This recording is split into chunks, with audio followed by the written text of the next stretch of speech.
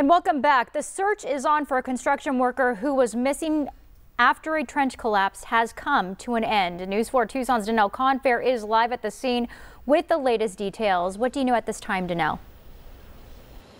Well, Angelique, John, a sad update tonight. We have learned that the man died this afternoon. Now, what we know is that around 12:30, Tucson firefighters responded to this midtown area, and they had reports of a trench collapse. That's when the worker had fell in. Now, another source of mine tells me they weren't able to recover him till about 6:30 this afternoon.